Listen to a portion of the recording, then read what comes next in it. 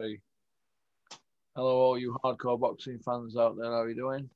Big P here, but you already know that, don't you? 'Cause that's why you've tuned in. We're joined by Matt Skelton from Essex. How are you doing, Matt? Over to you. What's happening? Very well, mate. Lockdown number 3, is it? So just trying to get through that. Well, we get through it, but A joke, isn't it, mate? waiting for the world, waiting for it to get back to normal, mate. Really. So it's not been normal for a while, is it? So No. just do what we can. Yeah. It's no boxing on for a while. Well, not in this country anyway. It Yeah. won't be getting. So I suppose it's all football, and I don't know. Just keep yourself occupied and keep yourself fit, I suppose. Yeah.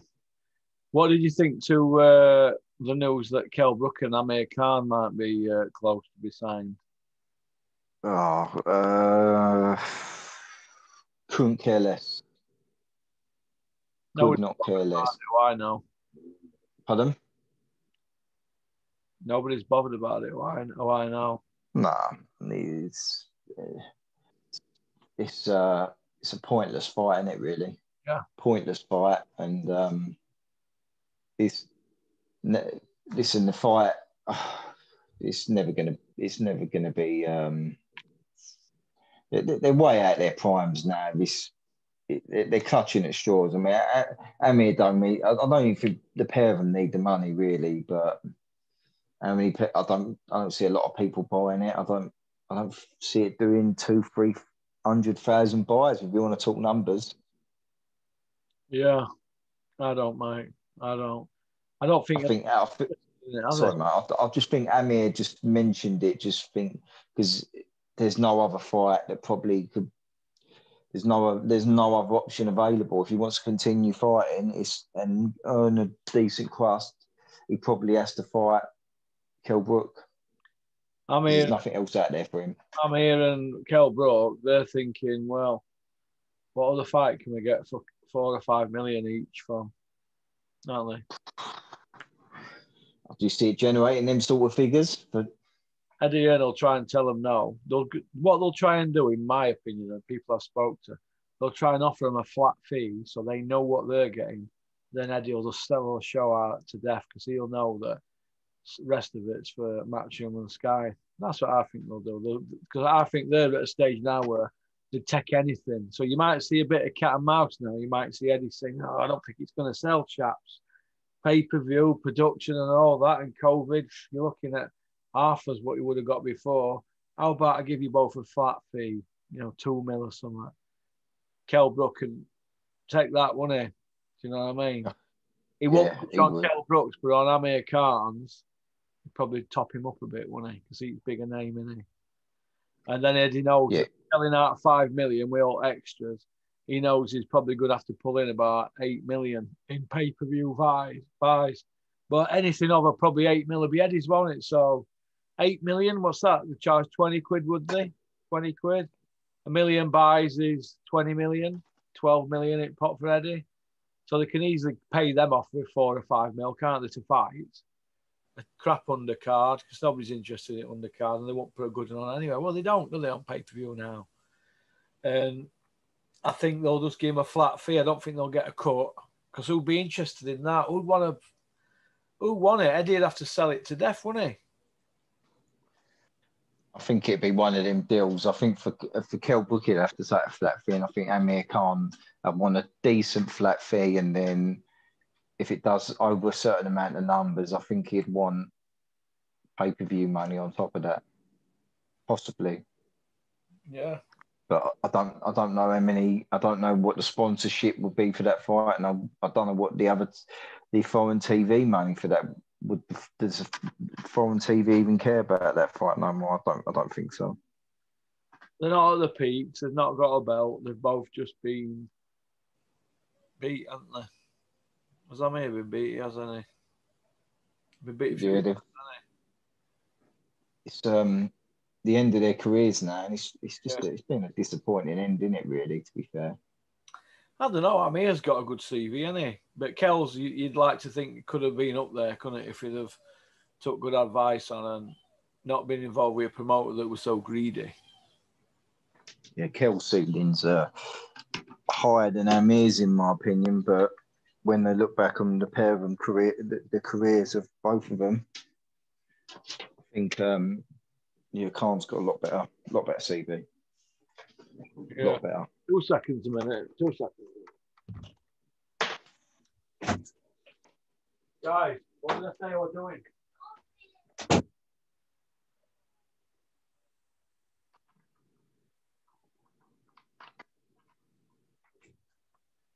Right, you're going to be good. Be good and I'll let you stop up.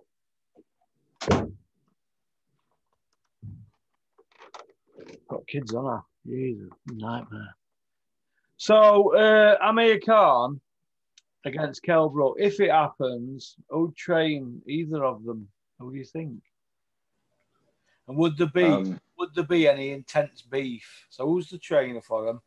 And would there be intense beef, or would it be intense corn beef, or would it just be spam? What would it be? There's a bit of intense beef there, to be honest with you. I do think it's genuine. Pardon?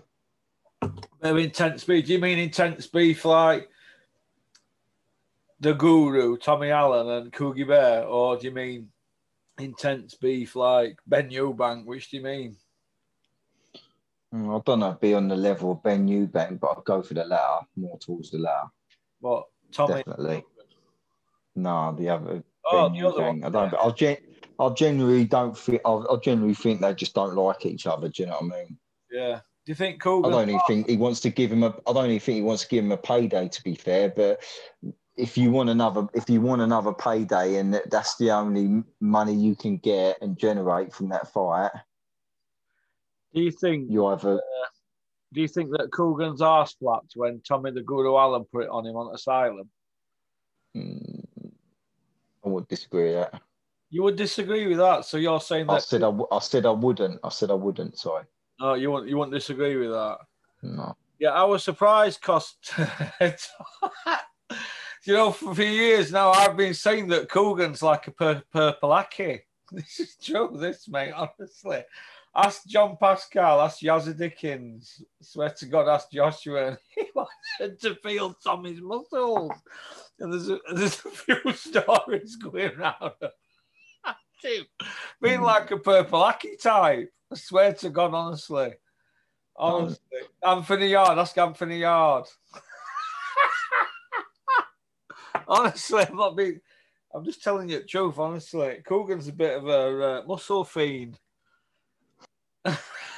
Oh. He's the purple Aki of Basildon. I'm speechless, but I don't even know what to respond to that, I'll be honest. It's true, honestly. It's a bogeyman of Basildon. But no, I want to see Amir Khan against Kell Brook, though, in BKB. What do you reckon, BKB? We Kell like that with no gloves on. Turning away after 10 seconds, getting his purse. Do you know what? I'll watch it, Russ, but I won't be excited for it. It doesn't really do anything for me, but all right, to their own. Does Beefy Smith beat Kell Brook at 154? Probably now, yeah. Yeah. Does Beefy beat Amir Khan at 154? Yeah, beats both of them. Does Beefy at 160 beat Eubank? Or is that a 50-50 fight? I'd say Eubank would be the favourite in that fight, but I wouldn't. Or is it a 51-49? Probably a 60-40 for Eubank. Right, given that he's a natural middleweight, he's a natural bigger man. So all right then, Matt. Well, listen to this. Let me tell you this. So, if Beefy Smith has a 40% chance of beating Eubank, in your opinion, I think it's a bit higher. If Beefy Smith's got a 40% chance of beating Eubank, and everybody agrees with that, why are Sky saying that fight? They're not interested in that fight. Why not? Why not? Because Look at the pay-per-view that they're serving up. Well, Joshua Pulev, a 50-50 pay-per-view. No, but Joshua's name's Joshua. Sorry to interrupt you, Russ. Joshua's name sells, doesn't it? That's what Joshua's name sells. When that other fight you're talking about, Eubank Beefy Smith, it's not. There's nothing really sexy about it. If you're looking at it from sexy about that, because they're not the name. They're not really the names that do them automatic world buys. champions going at it from England. They're not. Eubank's never been a world champions, not in my eyes. IBO belts. He's got a WBA interim man. He's just waiting to be upgraded. If everybody else can be passed up as them, why not? No, Murata's just been. Okay, then. Murata's. Hang on a minute. Let me have floor. Sorry. Show. He beat James DeGale. Who's the other one he beat? Arthur Abraham. That's 2 world champions beat. Beat more than Beefy, and he ain't beat a world champion yet, has he? I don't think. Although he's fought at world level and won a world title. Did he win a vacant? Can't remember. But still don't mean to say that it's not a pay-per-view because Eubank's involved in it. Listen, if they can feed us the pay-per-view they've been feeding us, are you telling me Eubank against Beefy is not a pay-per-view?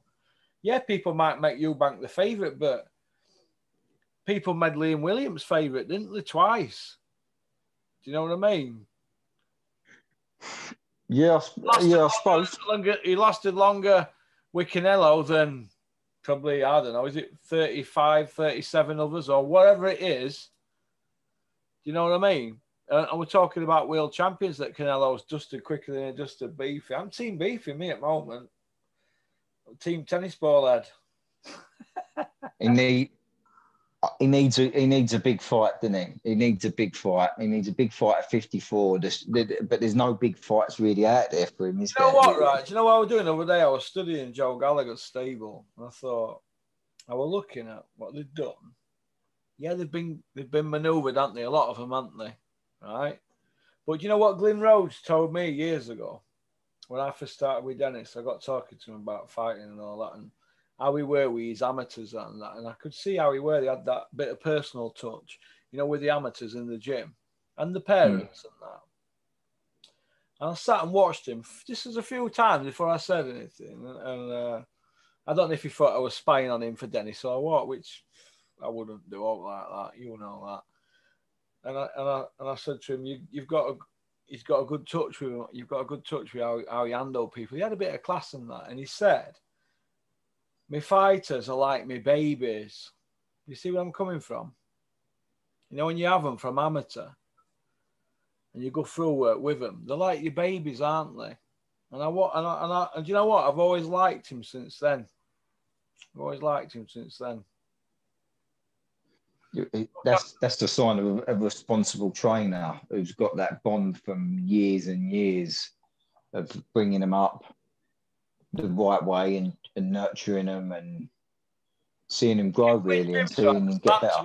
There's banter in gyms. Like I go in Josh Wales' gym, they have banter and also they played tricks on me and that in there. I'm like, do you know what I mean? They're always calling you bluff. But they know to put kids in when you don't because, you know, you're stalwart. They're like, you know, you Mick Wales and Glyn Rhodes, Chris Smedlers. They've been around game, haven't they? 25, 30 years, haven't they? Well, Glyn's been around longer, hasn't he?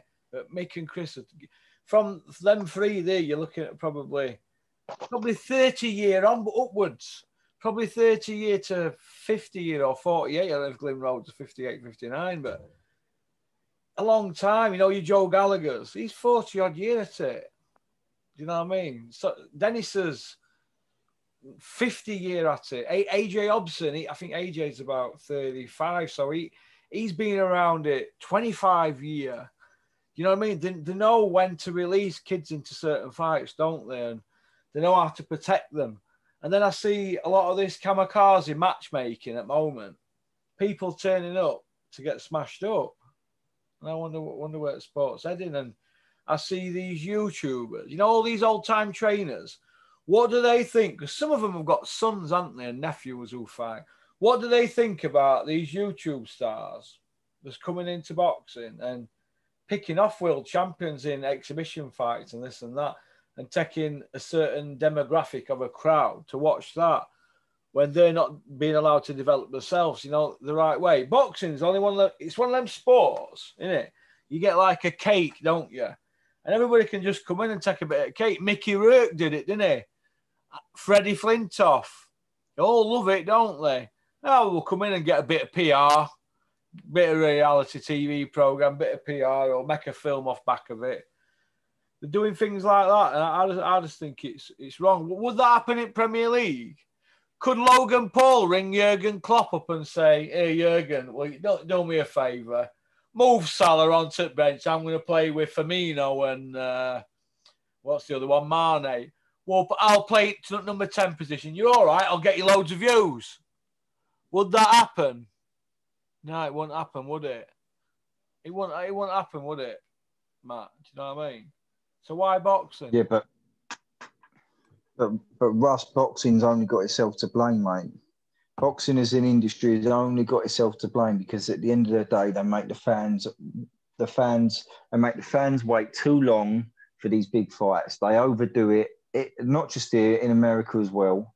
And you think, listen, this Mayweather Logan Paul is happening the end of February, yeah? Yeah. Right. I know Mayweather's still a big name, but do you think if Spence and Crawford would be fighting in February or March when they should be, or a couple of them lightweights, the big four, the big five, whatever they're calling them, they were fighting? If there was 2 or 3 different fights to look forward to that month, do you think people would care about an exhibition fight? I don't know. They wouldn't. So this is the problem. Did Mike Tyson against Roy Jones, didn't they? They cared enough about that, didn't they? That took money off the plate of boxers coming through. Boxers turning pro in all countries, America, England, and all the rest of them, other countries. That took food off the plate for kids coming through, in my opinion.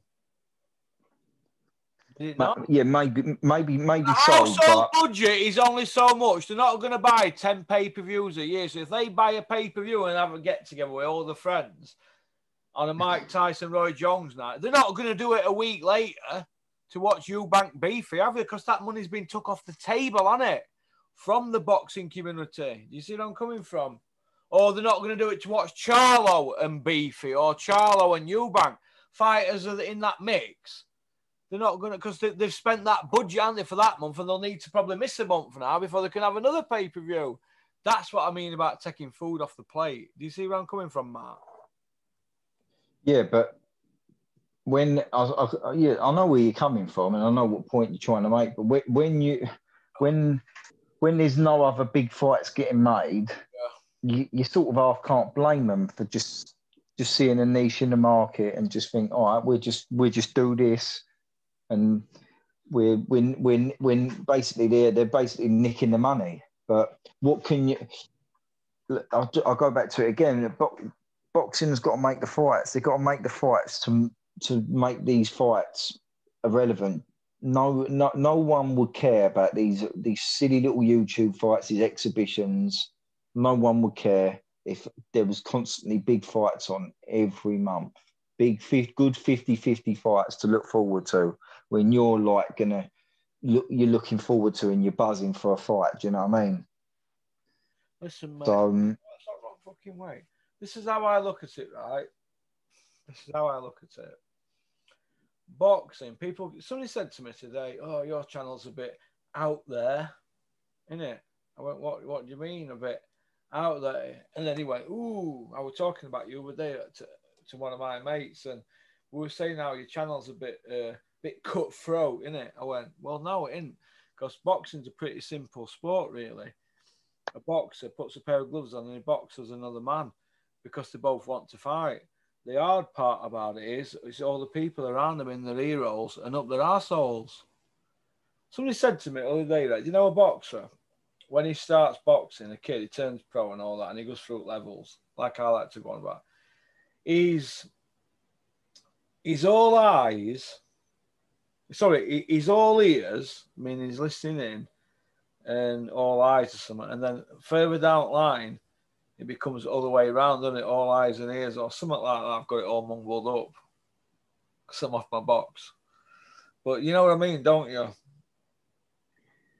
Fighters, when they come, listen, don't they, to trainer, right? Yeah, and they do everything they're told. They do everything that they're told, and they achieve things. Then we get to a certain level, and money starts coming in, and they have somebody in their ear, don't they? Right? And everybody's a fucking expert, aren't they, in boxing? Whether it's mum, dad, or whatever, auntie, mate, social media, everybody's an expert. We all are, aren't we? But the strongest relationship is your fighter and your trainer, innit? They know each other. So when the fighter starts acting out of the ordinary, the first person to see it, it's the trainer, innit?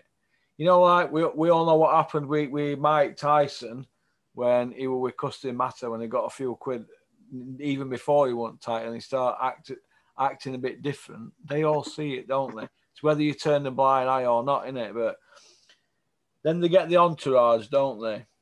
All that everybody's telling them, patting them on back, and then they're telling everybody what to do then and dictating.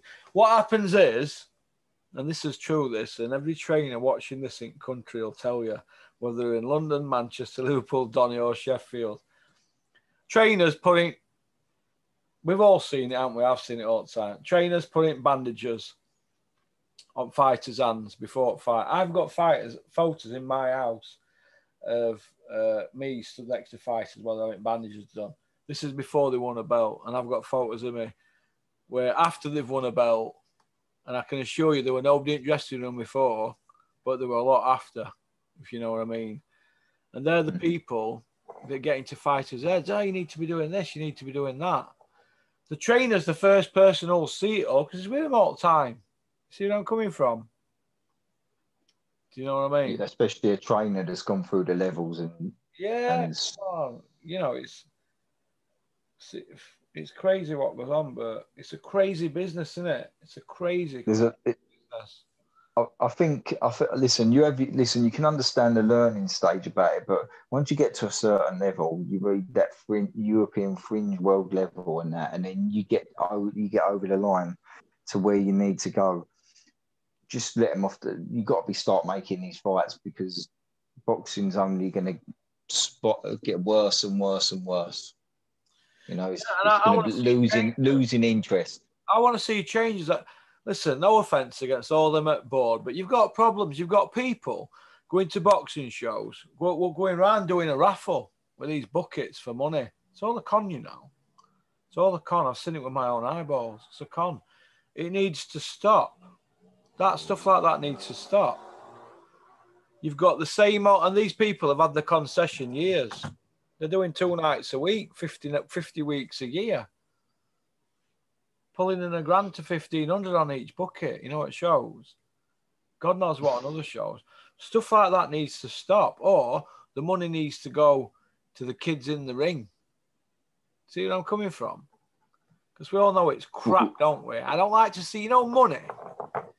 Do you know when I see money under that, in boxing industry? I see it. It's horrible, man. Horrible. And it's horrible how it turns people, isn't it? I think, Listen, mate, money in certain instances is the root to all evil, isn't it? Listen, do you know the fighters, right? Something needs to be set up for fighters. This is how I look at it. More testing for brain testing. They could sort that if they really wanted to. That's one thing I'd like to see. I'd like to see pensions. I've pulled board loads of times about this. When they see me, they go for a piss. Oh, he's here. And more than likely, I'll be a bit lively on the evening if they see me, especially after 8:30. And I'd reel it all off. I'd say, we've got a list here for you. Yep, you tell Robert Smith this. But they're not going to do it, are they?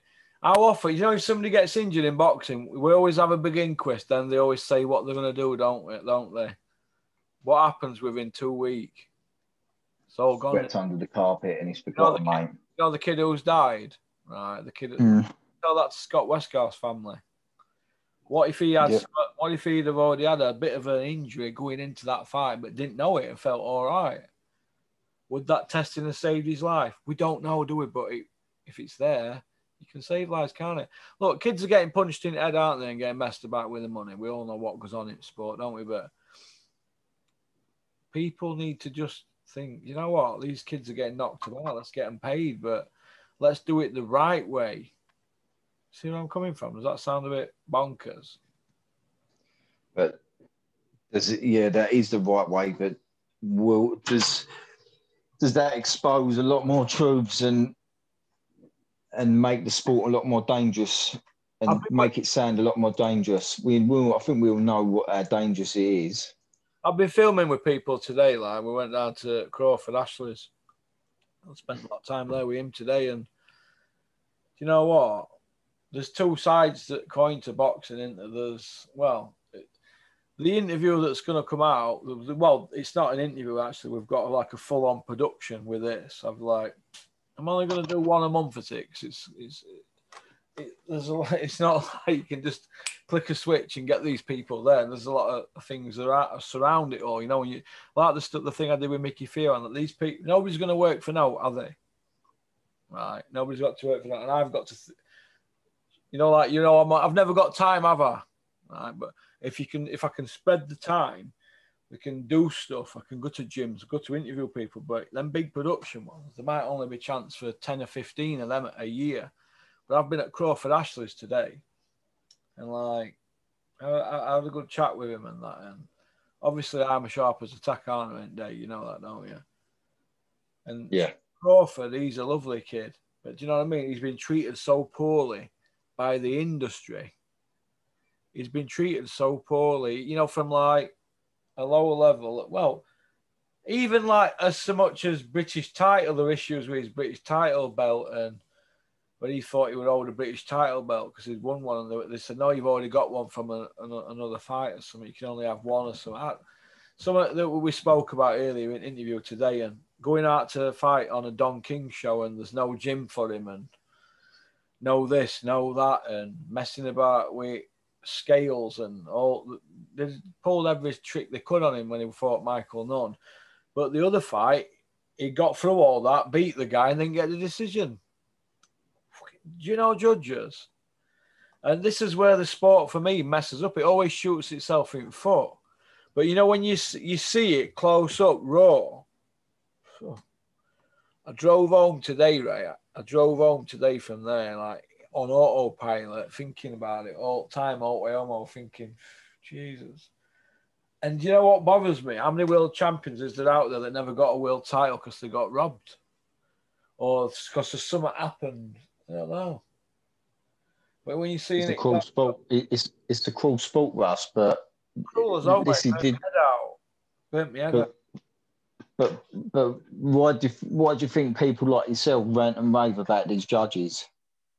Rant and rave and say it continuously about poor scorecards that look corrupt, maybe are corrupt. You know what I mean? Let's keep it on. Let's keep it real and honest here. They might be corrupt, but because this country, it's the worst for the worst with scoring. We can't get away from that. At the minute, it's one of the worst reputations. I know a promoter in New York who told me, a promoter in New York, who told me 2 weeks ago in a text, he says, do you know England now, and them lads on asylum will back me, Ozzie Smith, Smido and them, Andy and them, England is now worse than Germany and on a level with Italy and about to overtake Italy. We are that bad now at scoring. We know Vegas has a bit benefits, Floyd Mayweather or Canelo or anybody, Mike Tyson, they even tried to take belt off Buster Douglas, didn't they? But we're awful for scoring, aren't we? And everybody, have you noticed how everybody's forgot about the scoring from the Natasha Jonas fight against Terry Harper? They've all forgot about it, haven't they, the scorers on the night? They've all forgot about the Ritson fight. And don't forget, I'm big pals with Ritson's manager and his trainer. I get on with them really good. And I like Lewis Ritson, but I thought he lost. And Lewis Ritson's only got one defeat, a split decision, but it looks like he's been discarded like rubbish, doesn't it? By the system. By this system. What have them lads up north done wrong to deserve that? They got a decision that maybe they're going to say could have gone either way, but I thought he got beat. But who's speaking up for Ritson now from Matchroom and Sky? Have you seen him on the tellies? or on IFL, all we're seeing is Coogie Bear, Billy Joe, Shannon Courtney, Big Dosafemi, Tyson Fury, Tommy Fury 2-0, fighting guys ranked outside 1,000, but yet he gets more coverage than world title ranked kids. Who's more known to the public, Tommy Fury or Lewis Ritson? You know the answer to that. If they had a fight, who'd win? If they fought now? Well, Tommy Fury's too big for him, innit? So 35 pounds too big for him. No, I'm on about ability-wise. If it was somebody on the same... Oh, ability-wise, yeah, Ritson is levels above him at the minute. It's all messed up. It's arsehole upwards, mate. It's arsehole upwards. Yeah, it's not done his reputation no good. He's probably if they'd have probably give the fair decision, yeah, it would have probably worked out better for him. Worked out better for who? Ritson. Well, maybe you because he's not a massive name, is he? He's not unless he sells out Newcastle, they don't really care, do they? They don't really care. He sells out the Newcastle. Can he was selling it out, wasn't he, Ritson? He was selling it Metro, wasn't he, Arena or somewhere it's called. But yeah, he's massive up there. Lewis Ritson's a megastar up there. I've been up there, mate. He's a megastar, but he's another Josh Warrington. Josh is an even bigger star, isn't he? Because he's been selling out Ellen Road and stuff like that and doing other big arenas for a longer period. And he's gone by British level and got European and world and defended, hasn't he? Right, but Josh Warrington, who's mentioning him? They're not even mentioning the kid, are they? Well, apparently his fight with that Chinese kid's done. But I mean, this is you know.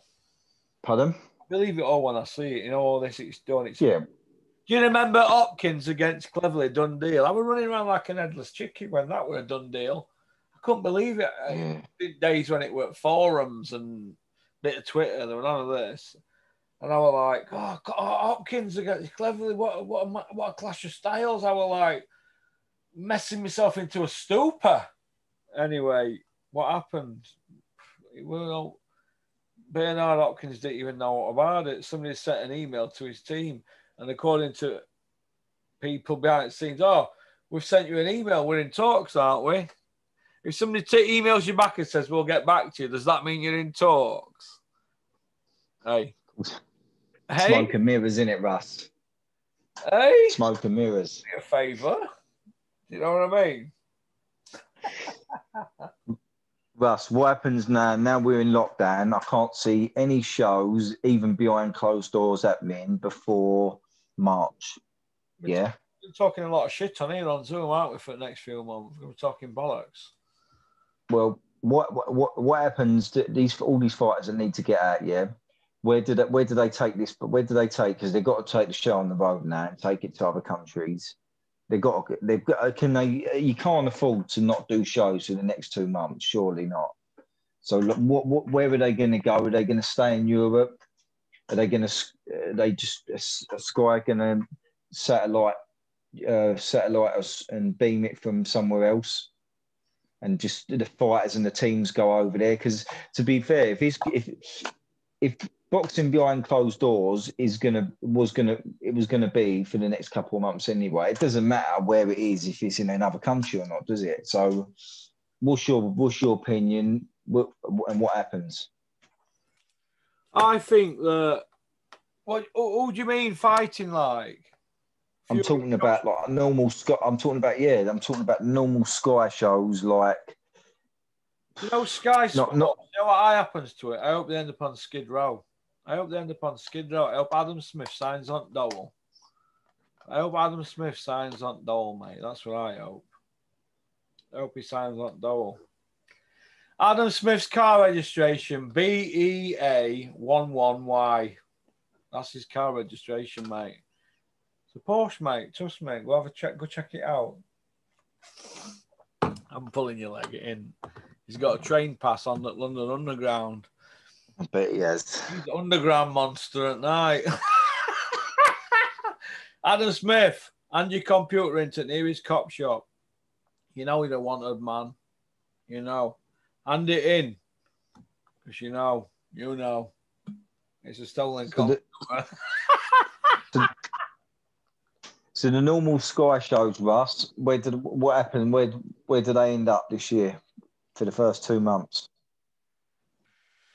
Well, like an Evanisi and Kelly, we all want to see that fight. That's a really good fight, isn't it? No. Really good fight. Do you know what? I wanted to. Josh Kelly could have. This has dragged on that long. It could have played into Adam Booth's hands. Adam Booth now he's pretty sharp tactician guy, isn't he, and all that. He knows game inside out. He could be thinking, "Oof, God, another 4 or 5 months, and they'll be proper ready." They would have got up, matured, and all that. And David and Evanesian would have got a little bit older, and Neil Marsh and the team around David Evanesian, is it Carl Reeves and them. They'll all know this, that because this fight's dragged on that long now, hasn't it? That at first it was a kid not that far better than Novice against the kid who won a WBA world title. Am I right? Yep.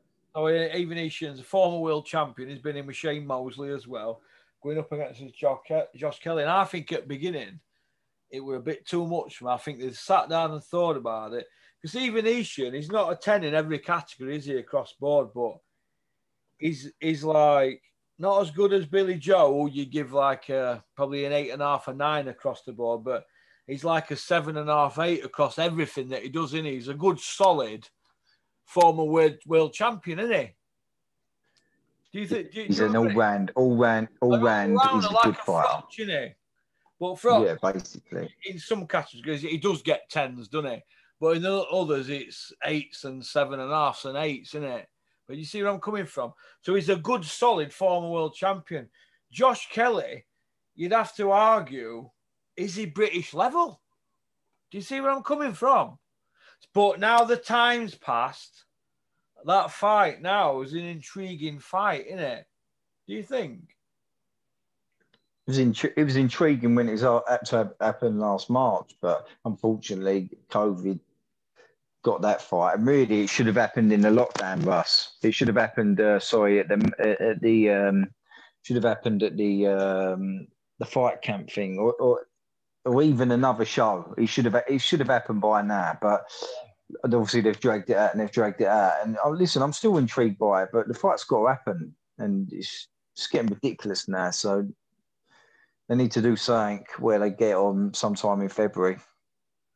Yeah, because it's not fair. It's not fair on the fighters either, and I think that they both need to progress in their careers and get the fight out of the way. Because I'm sure David Evanesian wants to beat Josh Kelly and go on to get himself a bigger fight and put himself in that springboard in that fringe world title mix. You could see David Evanesian beating Josh Kelly on points and went on to get a world title shot, couldn't you? He's a perfect voluntary, isn't he? He's been in with Mosley, Lamont Peterson. Yeah. He's been in with a few good names. He's perfect for one of the Americans. Matchmaking, has he? He's not been wrapped in cotton wool, has he? No. And do you think Josh Kelly has got the skills to pay the bills and the elite trainer, but he hasn't got the experience yet, do you think, of being in big time fights? When he needs to go to the well. The other kid's got that, and he can go to the well. Because once you've been there, it's always there to go to. But once you've never been there, it's a bit hard, isn't it? Do you think? Yeah, I mean, the problem is, Russ, we don't know how good Josh Kelly is, do we? We know about David Evanesian, but we don't know how good he is. We've never seen him in a meaningful fight, have we? So, to be fair, I don't know the answer to that question. But on experience, yeah, you'd have to favour David Evanesian. But it's a fight that needs to happen because we need to find out how good these kids are. Yeah. And see them progress in their career. All right. Moving on.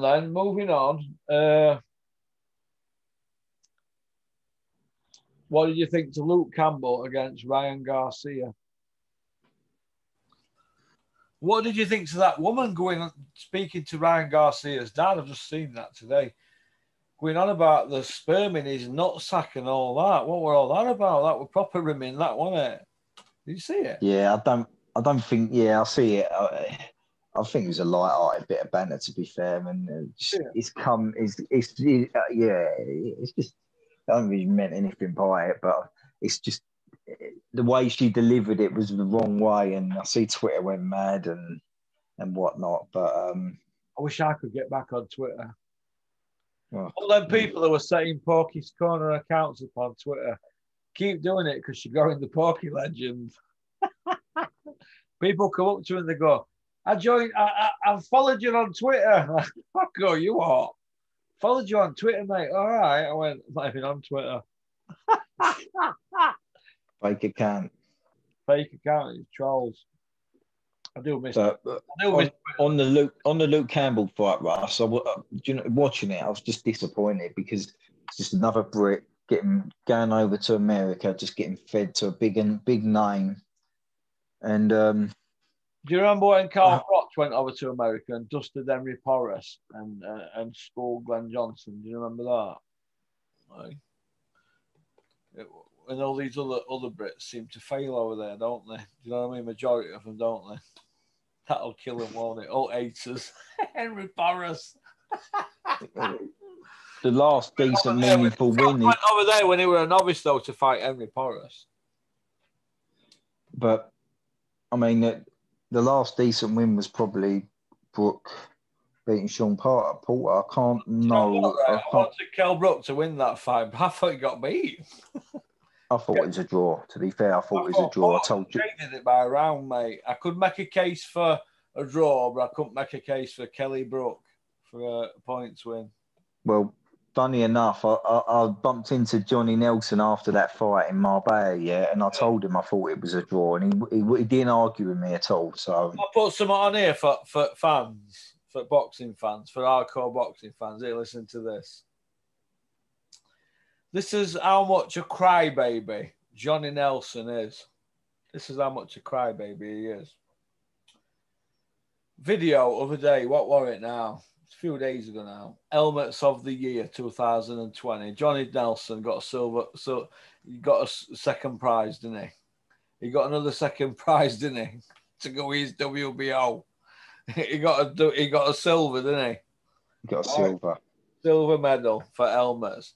They're voted. You know what they're like who are backing me. Everything has to be watched. Every penny that's spent, every email and all that. I'm just like a number, aren't I? But I front it out, don't I? Because I've got a bit of front, and I've got a bit of character, so I front it out. Now, listen to this. Listen to this. This is Johnny Nelson for you, right? Johnny Nelson, a.k.a. The Entertainer. Hang on a minute. Oh, that's R. You know, when I go to the R's, I always think of that Lorraine on Sopranos, you know, when Phil Leotardo blasts it in front of Yellow Pages. Next time, there'll be no R's. Here we are. Johnny Nelson. Right. Johnny Nelson. Right. Oh, hang on a minute. I need to show you a photo first. Sorry. Oh, hang on a minute. That's Johnny Nelson because he blocked me. Because I sent him helmets and I sent Johnny Nelson helmets on WhatsApp and I put, take a bow, son. Take a bow. But anyway, there's a picture of Johnny Nelson. I'm going to show you a photograph of Johnny Nelson. You'll howl at this. This is Johnny Nelson's profile photo. Johnny, come see me. Look. Did I send it? I have to go into. Oh, here we are. I sent it. Aussie Smith. Oh, Smido. I sent it Smido. That's Johnny Nelson's photo. Can you see that? Johnny the Entertainer Nelson. That's his photo there. See it in the corner. Can't really see it, to be fair. Can't you? Hang on a minute. I'll tell you what I'm going to do then. Stick it in the editing thing. Send it to your editing guy. Stick it in the editing thing. Is that him there? That's him. Yeah, that's him. Right, let me show you him now. This was Johnny Nelson at 11 minutes after the video.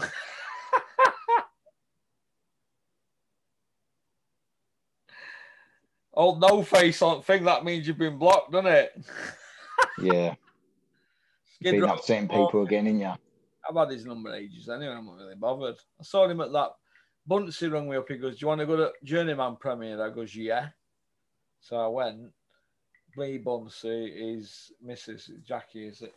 Went up there to Sheffield, VIP'd up and all that. Sat up front, me and Bunsey. I goes, yeah, I should go then. He goes, yeah, go, I can't go. I'm going back to Jersey. So I've gone there. It's me then. So me, Bunsey, was sat up front row. A really emotional film. Have you seen that film with Paddy Considine, who stars in it? I've not seen Journeyman. it. People should go watch that film, Journeyman. God, at first I thought I didn't get it, and then he went on a really emotional roller coaster. So anyway, we're watching film. Me, Bunsey's got a part in film, so he's holding court in it. Bunsey, he's ringside guy in film who interviews him after winning a belt and that. I think it's a title.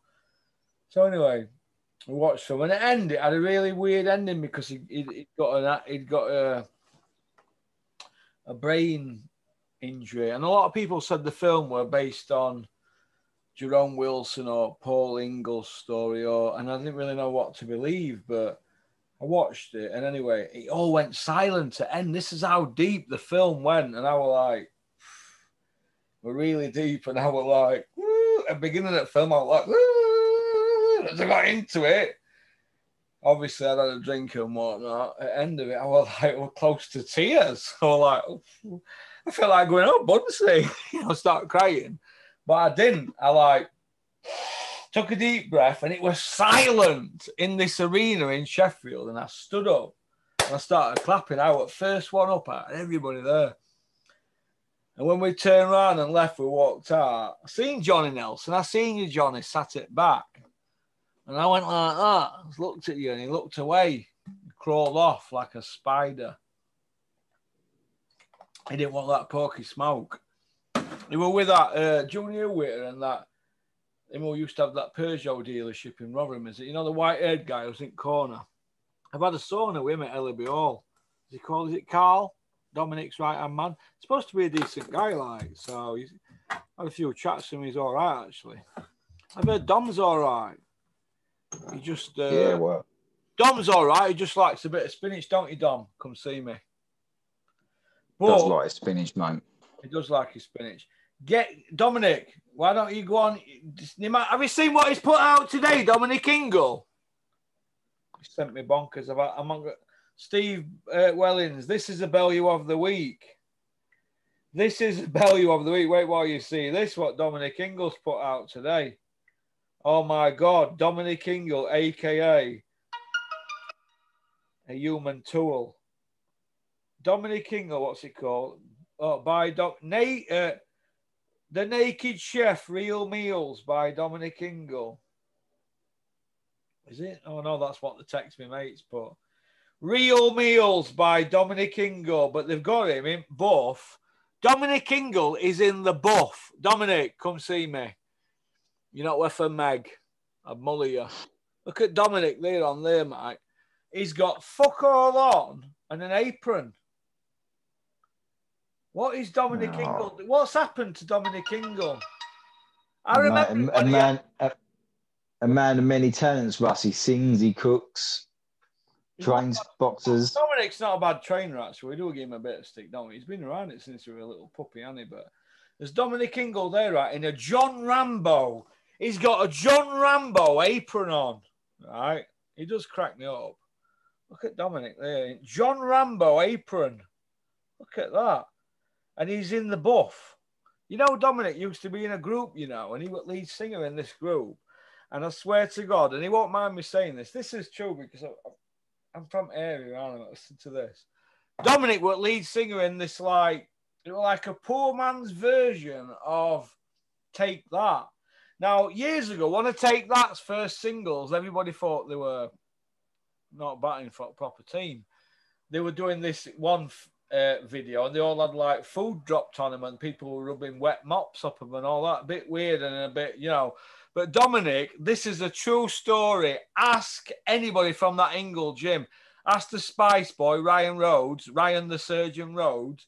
Ask anybody. Ask Mick Whale. Ask Glyn Rhodes. Ask Dennis Hobson. Dominic, ask Richard Towers. Ask that him who were my prison governor. Him who give me put me on basic in donkey trials. What's he called? British champion, right? Brian Anderson. Ask him. Dominic.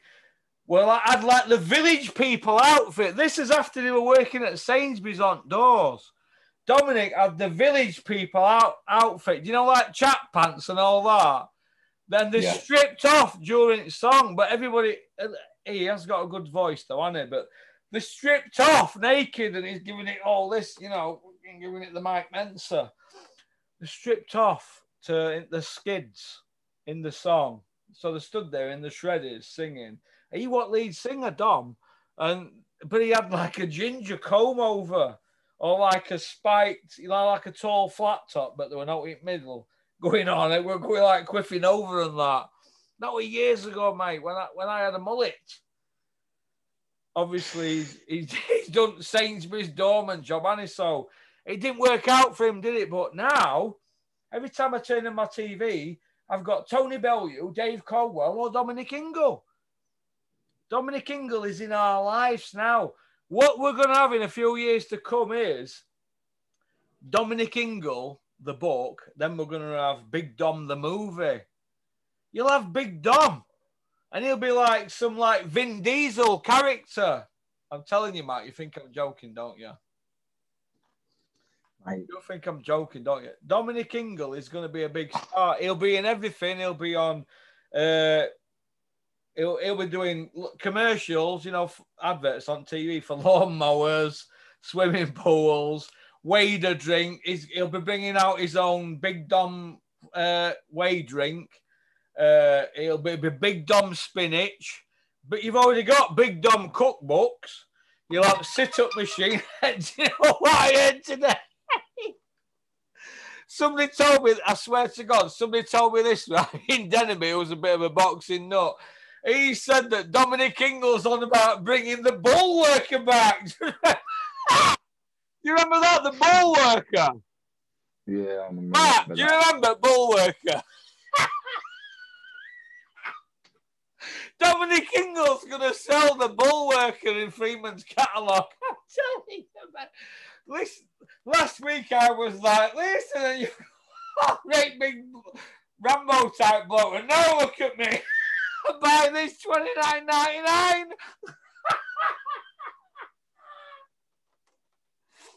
Excuse me. Sorry. All right then, Matt. Anyway, moving on. What do you think? I'm good. What do you think about the current situation, the legal situation with Tyson Fury, Bob Arum, Deontay Wilder, Al Heyman, ESPN, PBC, Top Rank? They're all mixed in. Shelley Finkel. They're all mixed into the pot, and they parked Tyson up. Now, I've mentioned this on a few videos, and you know I mentioned this, don't you, in April, don't you? Am I right, Matt? We did mention this on our channel, on my channel. So, do you think Tyson's parked up? If not, why did Frank Warren cancel the announcement on a couple of before the Caballel fight? We were going to announce it, weren't they, on the Monday, Tuesday? They didn't. Then they came out and said, "Oh, there's legal issues." But I called it months ago, didn't I? Do you know when there's that much money around and you've got that many forceful characters, there's always going to be a clash, isn't there? And it's not a governed sport. Do you agree? I agree. I think I think there is a lot big going behind the scenes. People ain't speaking about it in public. Don't know why. Obvious reasons, because they probably want to get out of it and go straight to the Joshua fight, because the Joshua fight's probably getting made or there to be made. You know, I don't think they care about Usyk. So, obviously, that is a massive. In here as regards their thoughts, At the minute, yeah, he is. That's all they care about is making that fight. Let me ask you this. Who does Eddie Hearn care about on a scale of 1 to 10 the most in his boxing life? I'm not worried about his private life, but which fighter does Eddie Hearn care about when you go down the list? Big Dosafemi, number 1. Who's number 2?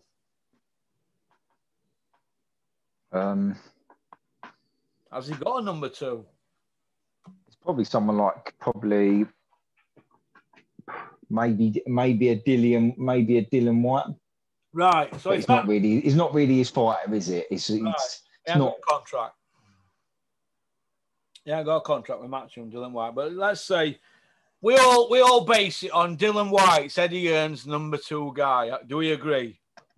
Yep. Right. And who's Eddie Hearn's number 3 guy? From Britain we're talking about here, not America, because it's all a bit complicated over there. Let's go through the British. So Joshua number 1, Dillian number 2. Who would you say number 3? Who does he care about the most? Number 3, Eddie Hearn. Come on, let's hear it.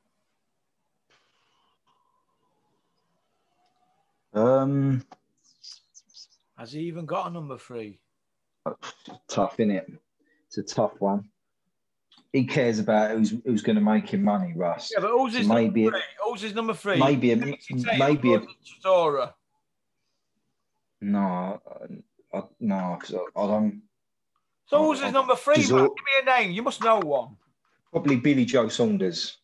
Billy Joe Saunders, right. He cares about Billy Joe Saunders. That's Billy Joe Saunders. So you're going to go Joshua, White, Saunders, 3. Who's number 4? Would you say Chisora? I'd say Conor Benn. Conor Benn, 4. Who's 5? I'd say Chisora. Who's 6? Katie Taylor. Katie Taylor. Right, so that's Eddie Hearn's top 6. Have we put Eddie Hearn on a bigger pedestal than what he should be on for having a top 6 like that? Joshua's been handed to him on a plate. Am I right? Olympic gold medalist. He looks the part. He looks like Charles Atlas, doesn't he? So Joshua's on a plate, says all right things, does all right things, got a story. They're making him out to be some roadman gangster. But if truth be known, everybody knows that them kids that got arrested with me put them all in, didn't he? So we know what his gangster stories are like, don't we? 2 week in ready. That's it. He's hardly gangster, is he? He's hardly an OG. But Joshua number 1. Who did you say number 2? Dylan. Yeah, Dillian White, I'd say. Dillian White number 2. So Joshua number 1 handed on a plate. Dillian White number 2 won a vacant British. He's not done anything above British level, am I right? Has he won out above British level? No. He's beat Joseph Parkin. Matt, you need to answer yes or no. Has he won out above British level? Not a belt, no. No, right. So he's got a British vacant against Ian Lewinson, yeah? The rest of it's trinket stuff, innit? Right, fair enough. But he's had 5 pay-per-views. He's looking for his 6th. So who's his 3rd? Who did you say? Conor Benn?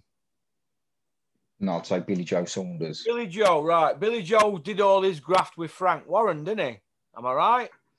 Yeah. He's never delivered a world title for Billy Joe, has he? And Billy's never had a pay-per-view yet, has he?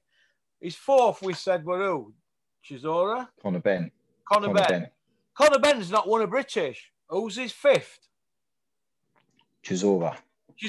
10 losses, never won a world title.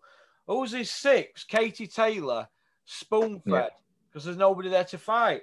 So why is Eddie Hearn's profile so big? Do people fucking get it at last, what I've just explained to you? There is big 6. So why is everybody saying he's this big fucking roadman gangster fucking promoter? Is he?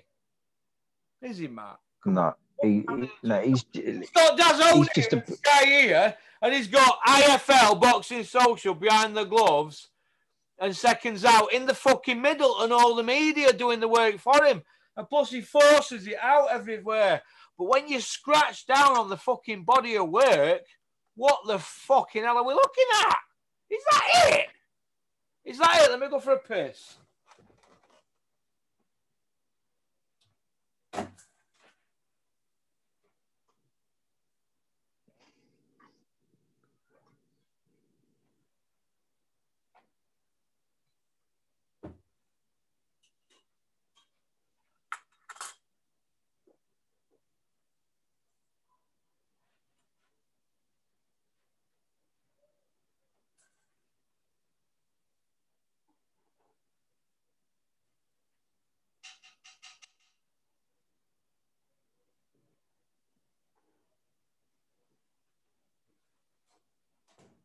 I just think that we're all getting carried away with this fucking Eddie Hearn's a fucking big roadman killer.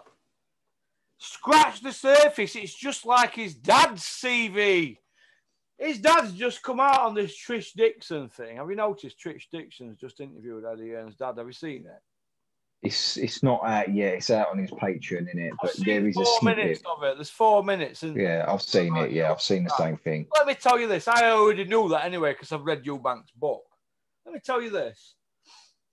Chris Eubank, right, won 19 world title fights. 19.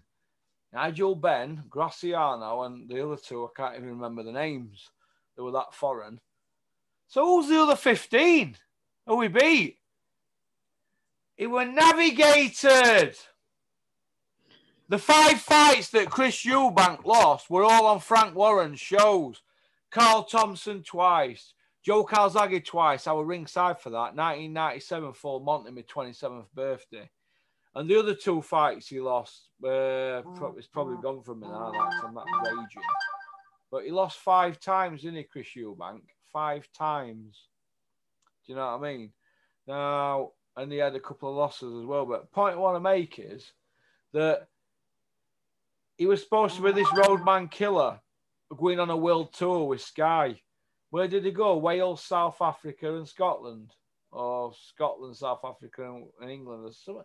He didn't do anything, mate. But Carl Thompson twice, Joe Calzaghe. Who were the 2 losses of his record?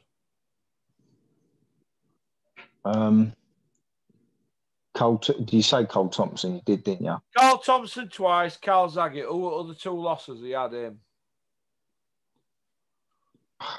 It's that fucking important. We can't even find it, can we? No, it's not significant, is it? Watch this here. Ollie, do me a favour. Tell me who Chris Eubank lost against, because I've got short-term memory loss. You know I'm on them tablets, don't you? He lost against Calzaghe and who were on about the other 2? Carl Thompson twice. Who were other 2 losses that he had?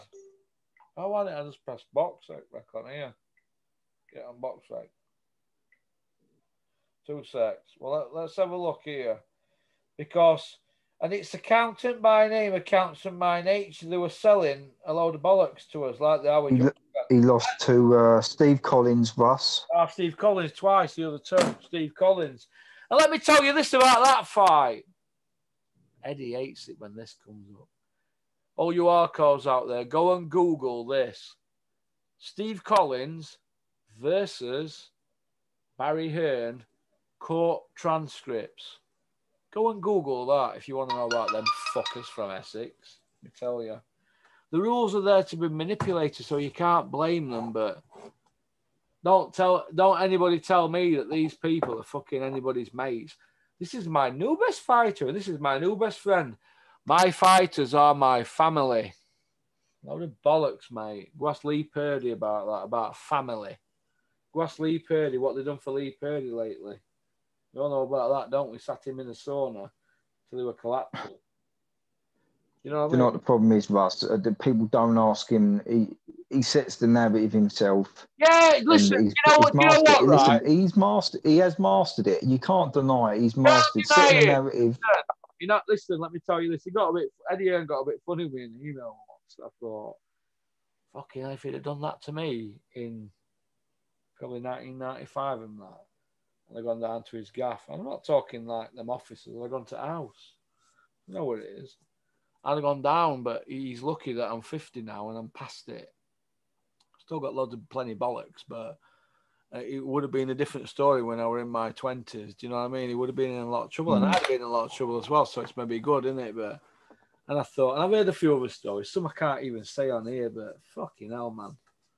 You think you're like a fucking little spoilt silver spoon, little prick like that, fucking be dictating to people? I don't fucking think so. I won't have that. I won't have it, and too many of them are fucking having it. But like you've just said there, it's everything's stacked in their favour, isn't it? So we have to give them credit for manipulating the system. But Steve Collins fucking didn't let him manipulate him, did he? And to be fair, nor is Eubanks soon a junior part. He's not danced to their tune. No, And Eubanks Junior shagging, and he's shagging somebody, or no, or something like something. I don't know. You know, it's Frank Smith in it. Goes with his sister, doesn't he? Yeah. Why can't they make the fight? What is Frank Smith to Eddie Hearn? He's just somebody who's eyes and ears and a little lapdog. Bit like I were for Dennis, isn't he, really? Do you know what I mean? Fucking runabout. That's all it is. That's all these people do, isn't it? Do you know what I mean? But Dennis has got a bit more polish than Eddie Hearn, hasn't he? Fucking better, fucking 20 times better man than him. Do you know what I mean? Because, you know, when people talk about Eddie Hearn relentless, what fucking relentlessness are we talking about here? Relentless. Like, let me tell you, look at Dennis Hobson. Divorced and that, fucking wiped him out, mate. That's relentless when you come back from stuff like that, mate. Or Frank Warren being shot and coming back. That's relentless when you've got banks after you and all that and everybody after you and wanting money off you and people who've been in prison like Richard Towers and coming back. You know, stuff like that. Or Mick Whale. Fucking Mick Whale's got a tumour on his spine and getting up every day for the last 15 years and battling through that and training kids. Them people are relentless to me. Do you know what I mean? That's Not adversity, Russ. who were like, oh, I don't know whether to get an XR3 or what was it? A Nissan whatever 2000 or something, S2000. I don't know yet because I passed my test now. What? And he ended up with what did he end up with? I don't know, fucking Mark III Escort or something. But the point I want to make is Eddie Hearn's not had it relentless. So all these after parties and all these dudes that he goes to and everybody's patting him on fucking back and all that and he's walking around with his big wobbly. He come in my company once and his head was wobbling all over. I'm not going to say what I said. I says, do you know what? I don't like the cunt. He goes, why? Goes, his head's wobbling all over and he's walking around going, aight, geez. Giving it all that Essex shite, you know, like people down where your way talk. And I thought, yeah, I wish I were a bit younger and I wouldn't have put up with any of this shit. And everybody's dancing to his tunes. You've got Caldwell there, Richard Poxon. I'm stood there looking and like they were laughing and joking like they've all been. Do you know what it reminded me of? Like they've been in prison and they'd come out and seen them in the street. Oh, you know, when you see somebody you've been in jail with, you're not seen him for 2 years, you go, how are you doing, mate? You're like long lost brothers. They reminded me of that. And I'm like that guy. They're all laughing at one of Eddie Hearn's jokes. And I didn't laugh. Because the joke were on me and I thought, I didn't get that. And I went, sense of humour is a bit different because he's that used to people hanging out the back of his arsehole. Do you know what I mean? Because that's how I look at it. People say you're obsessed. No, I just don't like to see a spoilt fucking brat dictate a sport I love. And it's got beyond biblical scales now. They've got every avenue covered. EIS is covered. For what? For the projection of fighters, the conveyor belt. So that's covered. So they've got the cream of the cream. This is what the sports allowed them to do. They've got Sky Sports covered in England. They've got DAZN in America. I ain't got a problem with all this because if it were Dennis and I'd still be with Dennis, we'd be laughing his bollocks off, wouldn't we? But because I'm not with Dennis, and even when I was Dennis, I still had a problem with it. I just think it's not evenly spread now, not when kids are getting knocked about. So they've got EIS at one end, Sky at other, DAZN across the pond, and they've got a selection of trainers that when kids want to get on Sky and they want to sign a kid, they say, if you want to get on Sky, you're going to have to train with so-and-so. I'm not going to say any names, but we know who the fucking set are, don't we? That seed's planted. You got to sign with her, yeah. That seed's planted in somebody's head, and they go back to that kid. What if that kid's been with his trainer years? It don't fucking matter because that kid's got kids to a business. He's living in a council house and he wants to get somewhere. He knows if I want to get with them, I've got to sign with these. So Eddie's then got eyes on them all. Well, look what happened with McDonald twins. What happened? Somebody started stepping out of line. Dave Caldwell went running back, didn't he, telling tales. And they dropped the McDonald twins, didn't they? They're gone now, they're history. they'll never be on Sky again. See where I'm coming from? Yeah, genuine European world level fighters. You say Gavin's European, wouldn't you? Other ones, Yeah, world class. Yeah. Well, look, Lee, look at the job he's done. He done on Gamal Yafai, and look where Gamal Yafai is now, and look where Gavin McDonnell is. It's a perfect example, isn't it, Russ? Exactly, mate. Look, Jamie McDonnell, not Cal Yafai. Cal Yafai. Jamie McDonnell, right? This is a true story. Iced Cal Yafai in sparring. That's a true story. But where are they both now? They're both gone, aren't they, from Eddie? Eddie's not bothered about him, is he? What about that? This is my new best friend. I've known you, Carl, since from when you was training with Carl Froch at the EIS, when Carl was training for Bute and you was whatever, been to the Olympics. We go way back. We are family. Is Cal Yafai and Eddie Hearn family now? And is this your brother Gal Yafai? Hello, Gal. Your family too. Where are they now? There's no families in boxing. People need to get it into their heads. These promoters are not your fucking family. Your trainer's your family. Your trainer's your family. He gets up with you in the morning. He puts you to bed at night. He's in camp with you 13 weeks. Your trainer is your man. He's your man. All these others that are coming into the sport, who have we got? I'll name a few if you want, because they don't really sweat me, do they? Big Dean White. Big Dean White, is it even his name? Is it? Fuck, I know it ain't. I've been told. He ain't got a board license, so how is he fucking handling fighters? Sam Jones, has he got a board license? No, I didn't get a board license when I went for mine. You nearly killed the policeman. You can't have a board license. So I didn't get one. I'd have had that 3 year as some minor role. Then I'd have gone for managers, one off for them. That was planned, but it didn't work out, did it? But the point I'm trying to make is you don't even fucking need to do it the right way. Here's me listening to people like Dennis and Mick Whalen, people like that who were saying, do it by book, Russ. You love the sport. Do it by book. And I've listened to these people and I did it and it didn't work out. But there's other people coming into the sport and they're promising these kids this and that. They're turning their heads and then they can't deliver. Whoever offers these advisors, there's loads of them and there's just two there. If they've got a problem, come see me. But there's two there, right? If these people are offering you deals and you're a fighter, the board can't help you if they don't deliver. Do you see where I'm coming from? So they can manipulate. It's wrong. You need a board license to do it right. That's one good thing that you do need. And board back it up with stuff like that. So I'm told. But that's another thing. Health and safety. Then we go to board. Without these not registered managers or advisors. Fuck them off. Get rid of them. Get with somebody who's a manager and registered. Got your best interests at heart. Your best managers are your trainers, I think, because they're here all the time, aren't they? And they talk about it. Why would you want to bring somebody else in? Why? Why would you do that? Why would Brian Clough, back in the day when there were no agents, why would he have an agent? Agents for fighters. The club ruled, didn't they, till Bosman? Russ, I think a good manager and a good trainer who work well together. I think that's the perfect combination. Do you know what I mean? Because sometimes the trainer the trainer won't.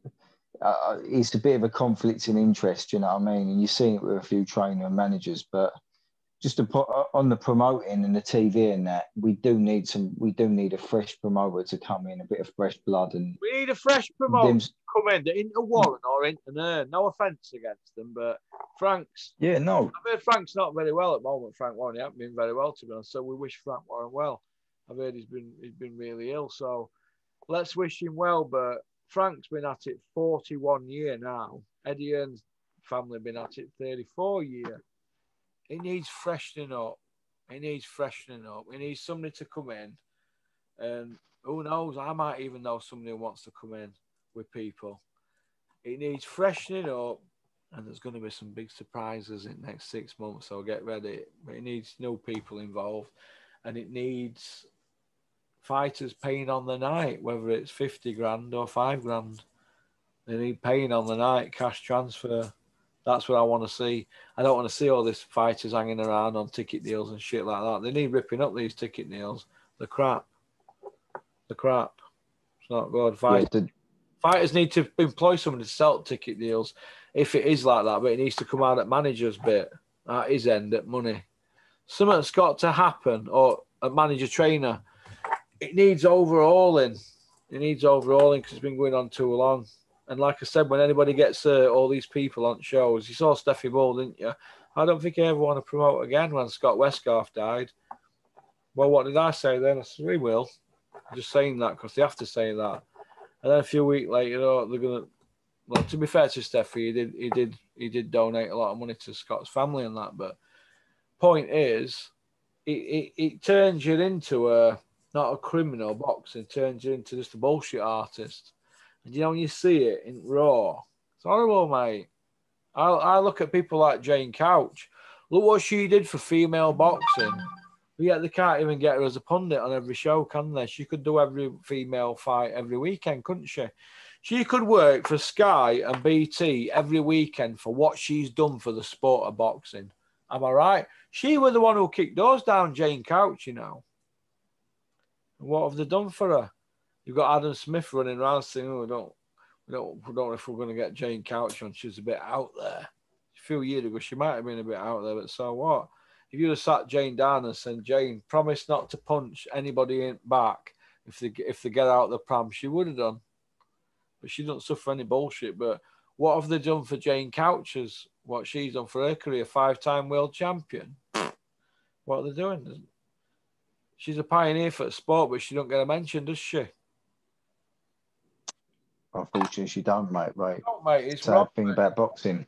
Hey, sad thing about boxing, mate.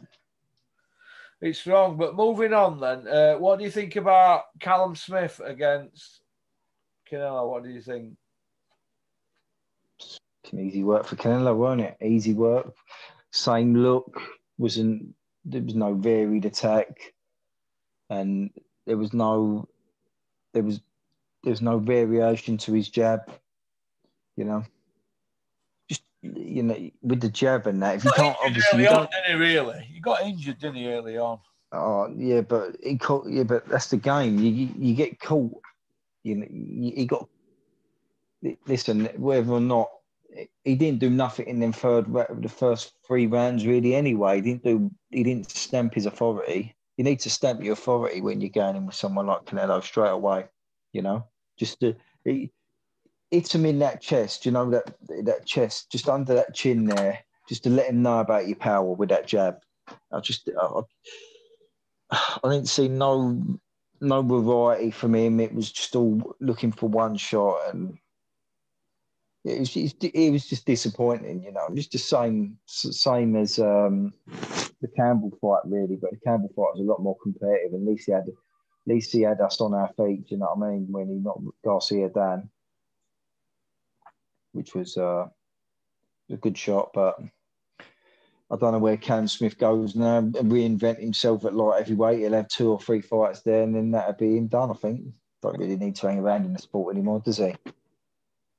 Made enough money. Callum Smith don't need to fight again, but I'd like to see him go to 175. But did you see all that today on social media when one of my videos got shared? Yeah. Yeah. What did you see? I don't. He won't be fighting Callum Johnson. Put it that way. Yeah. No, I'm on about the Elvis video that Joe Gallagher shared on Twitter today, and I got sent the screenshot. Yeah. Shout out to Joe Gallagher.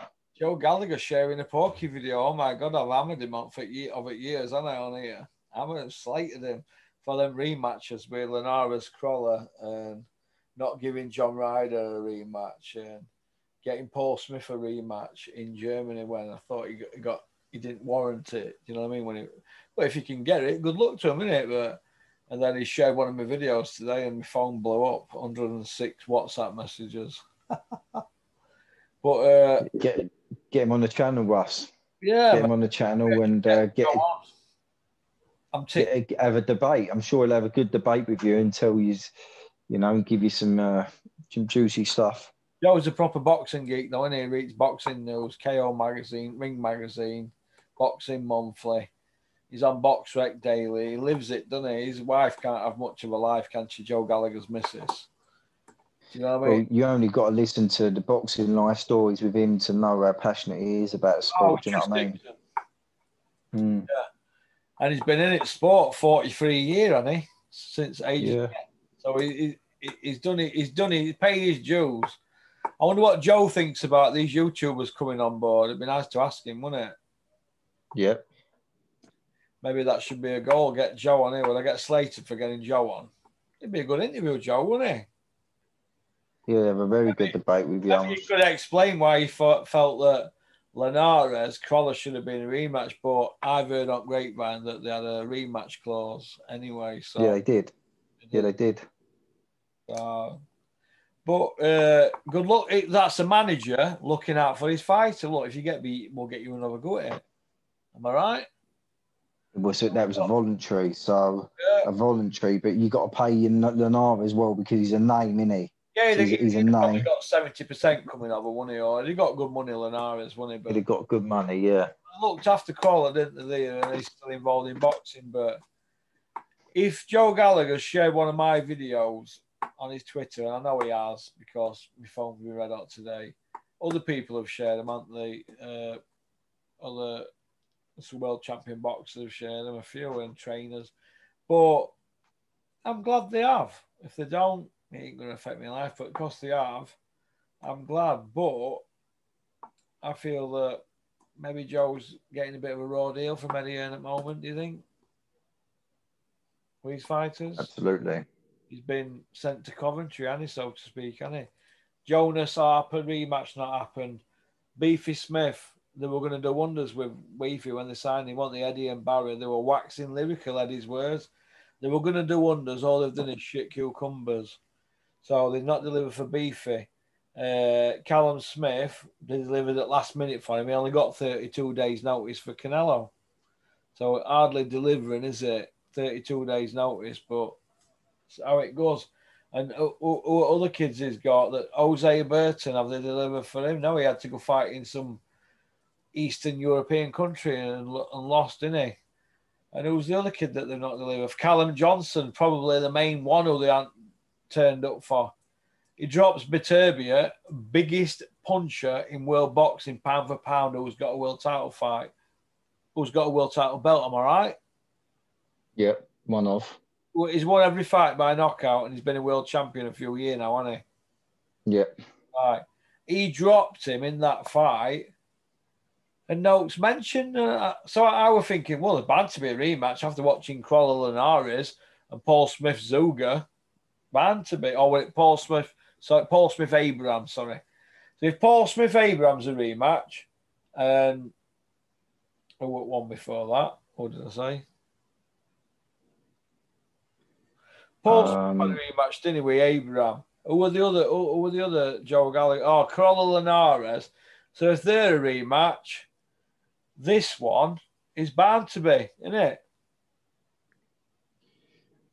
Yeah, but that's a voluntary, and he was only on the zone for a fight-by-fight basis, I think, Beterbiev. So the best thing probably Callum Smith against Beterbiev, you'd have thought Eddie could have mastered something, because when he needed to, he got Paul Smith Abraham twice, Crawler Linares twice. But how come Callum Johnson Beterbiev not twice? When Callum Johnson dropped him away from home against some roadman killer. And listen, ask Carl Froch about Artur Beterbiev.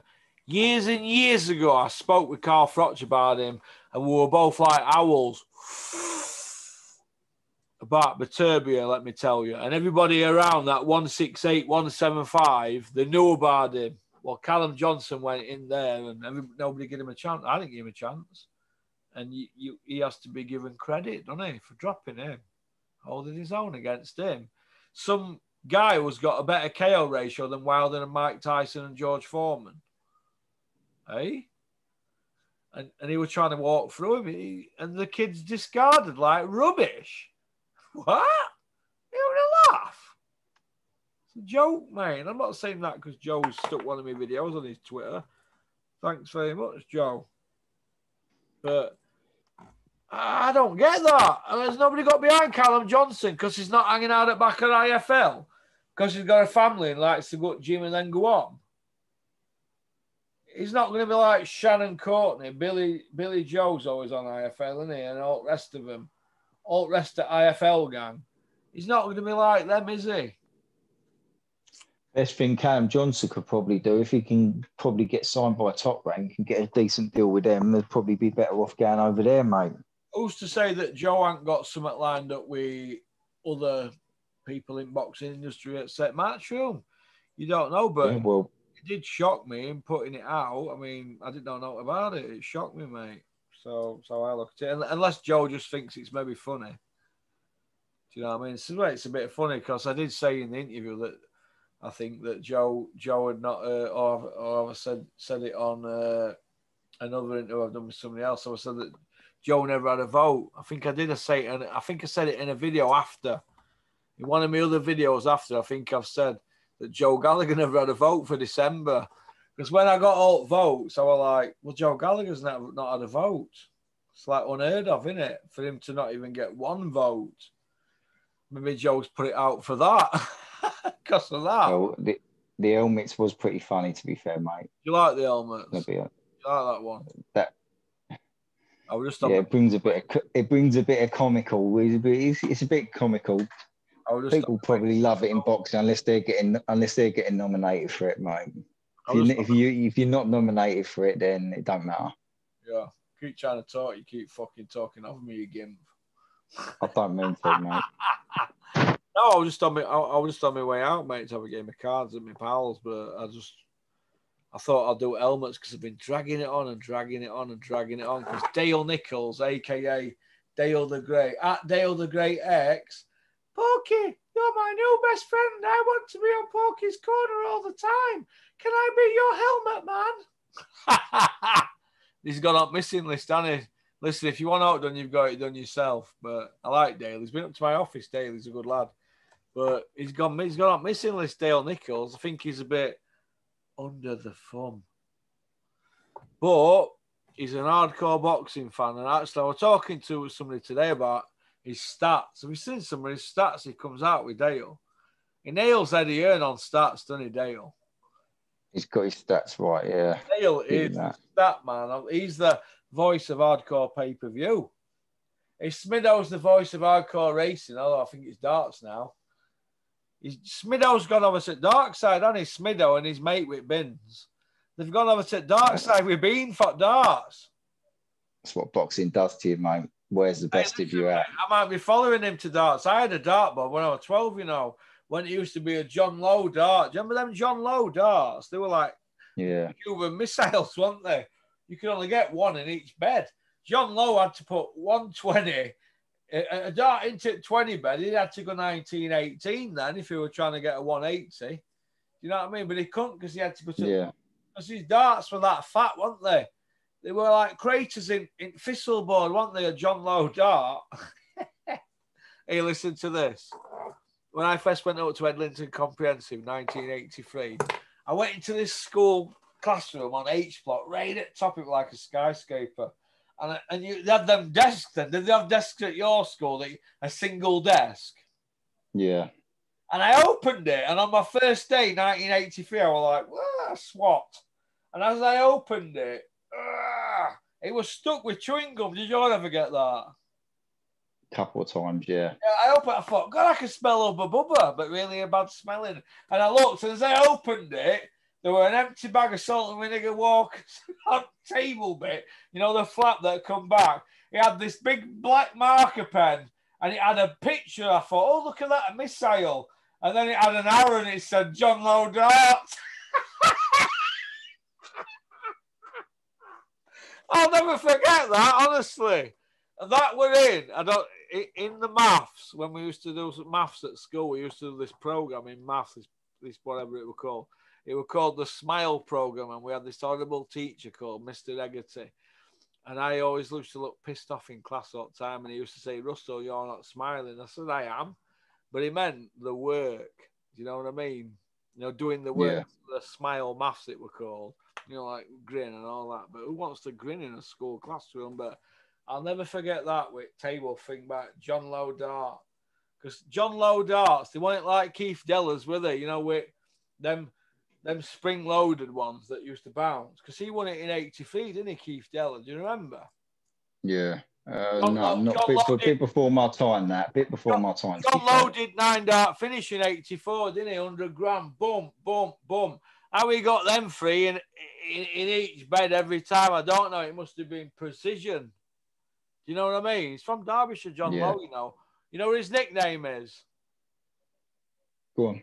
Old Stoneface. Do you know what best dart player? A lot of them, though. Not Eric Bristow, not John Lowe. Jockey Wilson. He could butcher anybody any day after 15 pints of baked egg and beans and mushrooms, fried bread, black pudding, brown sauce, red sauce, toast, milk, orange, cup of tea, 4 sugars. So, but anyway, moving on. Charlo against Billy Joe. Will it happen? Never. Never. Don't you think? No, never. You think Mark Tibbs and Billy Joe will last? Time will tell, I suppose. I couldn't honestly. I couldn't have an educated guess on that, mate, because Billy Joe just does his own thing, doesn't he? Yeah. Do you think that Dylan White is talking out of turn lately, where he's having a go at Richard Riaporte on Sky because he knocked back the Lawrence Okoli fight that was for the world title in the UK? Do you think Dylan White's talking out of turn, saying he should have grabbed this opportunity when he got it, when Dylan knocked back Wembley and Joshua 4 belts and 5 million? I don't think it would have been for a world title, mate, because Glowacki is the mandatory and he's the number one. So I don't think it would have been for the title. Yeah, he'd have cooked one up, wouldn't he? He'd have cooked one up or some into him. Or maybe so, yeah. Yeah, maybe so. But yeah, it's not. Listen, when it's a week's notice that you don't blame him, do you? You can't blame him for not taking that. Surely not. I don't think Richard Riaporte's ready for a Coley. I don't think that now. I think he's not seasoned enough, is he? You think? No, he needs 2 or 3 more fights at that sort of level. Lawrence Okoli's got one of those styles that I don't think anyone is going to be able to master. It's one of them styles that you make close your curtains, isn't it, really? Lawrence, come see me. Because I don't want to see. In fact, don't come see me, mate. Don't come see me. I'll fall asleep. Lawrence, don't come see me, please. You're a roadman killer with them arms, octopus arms. Who want to pay to watch Lawrence Okoli? So, we're Dylan trying to get that kid bashed up, do you think? No, I don't think so. No, I just don't know. Maybe he wanted to earn his bit on him. Yeah, because Dylan's hard to say. Now, he's in the David A mold now, isn't he? Pimping Dylan, they call him. He's pimping kids out now, isn't he? Like Joshua and Dylan. Joshua and Dylan and David A, the pimps, aren't they, basically? They're doing to other guys what we've done to them, aren't they? You think? Yeah, probably most likely, yeah. What do you think about the EIS at Sheffield that has been going on now up there with the conveyor belt and all that kind of thing, McCracken? I mean, years ago, no professionals were allowed to train near amateurs at Crystal Palace, or there'd be a big investigation. But now up there, it seems to be a free-for-all, doesn't it? You've got Joshua training there, Coley, Boazzi, and you've got Joshua's managing other people now, isn't he? And McCracken there, he's supposed to be head of it. He don't go in corner for any amateurs, but he's trainer to a few up there. Do you think it's been going on too long? And do you think that somebody behind the scenes could be making sure that certain people get looked after when really the rules state that they shouldn't? Because it's lottery funded, isn't it? Do you think that some MPs should start asking questions? What do you think, Matt? Yeah, definitely needs looking into, and people need to be asking them questions and saying, well, why hasn't he got his own facilities to train in? All these other fighters, it's for the Olympians and the Team GB, and that is it, and then for all sports. So Do you think questions McCracken's the problem then? McCracken's up there. He's been dipping his bread in both both pro and amateur for that long. I mean, I like Bob McCracken. I've met him loads of times, but do you feel that he's the problem? He's got greedy and he can't let it go, and everybody's happy just to pander to Joshua and Eddie Hearn. Most likely, yeah. In England boxing setup, do you think it's wrong? Yeah, it is wrong. It is definitely wrong. Yeah, 100%. Definitely. Yeah, it's not fair, is it? It's, you know, it's top class facilities. I don't think it's not. It's not an even playing field when you get to use them facilities, is it, Russ? Let's be honest. We're not being unfair when we're saying these things, are we? Let's call it like it is. Yeah. What do you think of the situation then with Floyd Mayweather and Logan Paul? Think they'll fight February, isn't it? Yeah, I think they'll fight. Yeah. Yeah. Don't know what the weight will be, but I don't think it matters. I don't think Mayweather cares anyway. Think it's bad for the sport? Eddie said it'd be good, didn't he? Stuff like that to bring a new base of fans to the sport. But do you think he was saying it doesn't dip his bread? Yeah, it doesn't bring new fans to the sport. Not at all. Yeah. Not at all. Not in my eyes. Ryan Garcia is the person who brings more fans to the sport. Who? Someone like Ryan Garcia, that's someone who brings more fans to the sport. Yeah. Not people like that, because they just watch their man and then that's it. It's been proven anyway. It's been proven that these YouTubers, the fans, 0% of them only care about watching their person, and then that's it.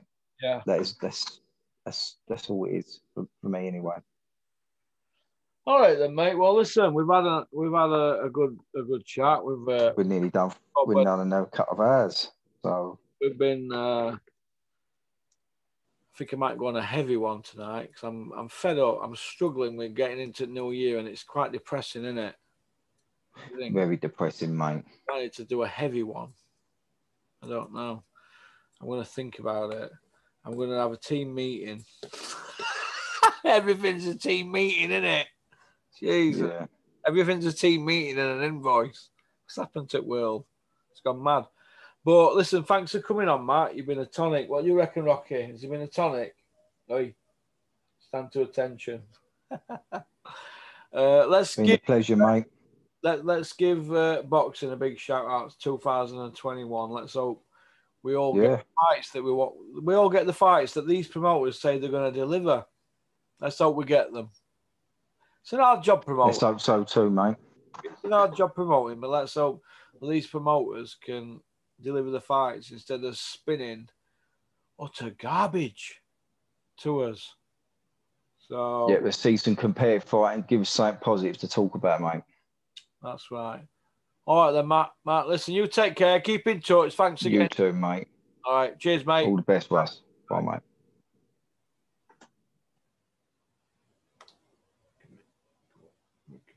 Come here, Rocky. Do you want to go out?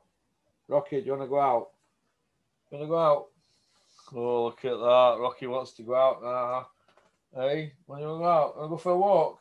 Get your ball. Want to go for a walk? Hey, want to go for a walk? Right, I think that's about it, really. Matt wanted to come on, blow a bit of steam off. We've blown a bit of steam off. That's about it, really. That's all you can do, isn't it? There's no... What's he doing? What are you doing, Rocky? Rocky, what are you doing? What are you doing? What are you doing, man? You're crazy. We've blown a bit of steam off, and that's all you can do, isn't it? There's no boxing happening at the moment, is there? There's no gyms open. There's no fights happening. There's no amateur fights happening now. There's been no amateur boxing since last February, so it's a bit worrying. I just hope that boxing ain't going to get left out. So, all right, because it's going to affect a lot of people if it does. So, all right. So, peace out. Keep on trucking. Keep supporting boxing.